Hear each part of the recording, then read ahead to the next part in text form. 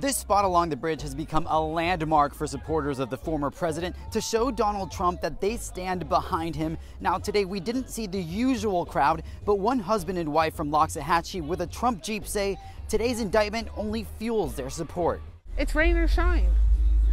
If there was a hurricane, I'd be down here. He is the man that wants to save this country. He is a true patriot.